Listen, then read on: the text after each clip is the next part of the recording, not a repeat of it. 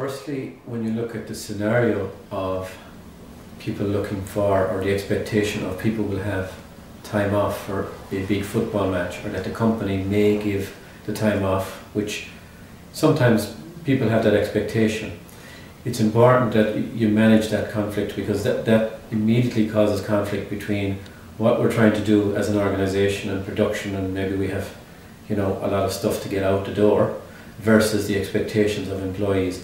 So the conflict arises because you have those two separate tracks going on where the expectations are different. So from my point of view, in managing that conflict, it's important that you make it very clear to employees when they make that approach, can we change, can we do something different, can we watch the match? Management response has to be very clear, but it also has to consider everyone in the organisation. It's not about just the people who want to watch the match.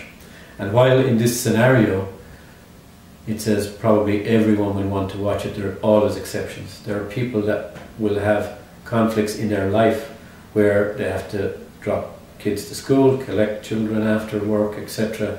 Therefore they can't stay and watch the match. The other issue is the conflict of where do people watch the match. The expectation from the employees may be that they're going to the boardroom and they're going to stop production and we're all going to get some time off. It's important that you manage that issue, and from my point of view I would be suggesting that you put some options in place for the employees, such as, one, you can work 2 hours either over 2 or 3 days. You can come in early or stay late, and those 2 hours would be deducted and you'll be able to finish at 2:30, go home, watch the match, or go downtown, whatever people want to do. That would be the first option. That sets an expectation from the company that yes, we're willing to let people off for the match, but you need to work up your 2 hours. We're not giving you 2 hours, we're not setting a precedent. And that's very important going forward, because it's not just about this particular game, it's about what happens in the future. What happens if it's not just football, if it's rugby, if it's hockey, if it's other sports that people have a keen interest in, and you can't be seen to favour one over the other. So it's important that when you set out your stall and say, well, here's what we're going to do, we're going to allow people work up to 2 hours, finish at 2:30 the day of the game, and they can go leave the building and go watch the match. That would be the first option. Second option is you have to think of the people who can't come in and do that overtime, who can't come in early, go or stay late. What do you do for them? One, they may not have an interest in the match, therefore they potentially could stay and work up until 4:30 to the end of the shift. That's an option for them. Secondly, you can also offer people time off, or in the sense of they can take it out of their holiday time. So they can take the 2 hours off, but they need to take it out of their holiday time. And that will cater for people who can't come in early or stay late and want to watch the match, or people who just want to go home at that time because everyone else is going to be gone.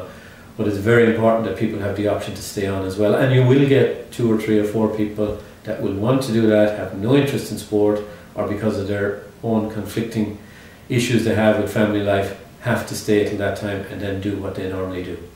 So it's critical that you consider all your employees, that you look at what the options are, that you don't set a precedent going forward where you've brought everyone to the boardroom, you've given them the 2 hours off on the company, and going forward everyone has that expectation.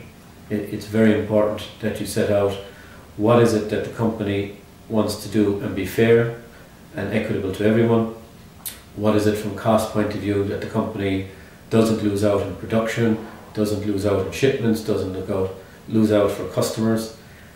You have to consider all of those points, and at the same time try and be fair to employees.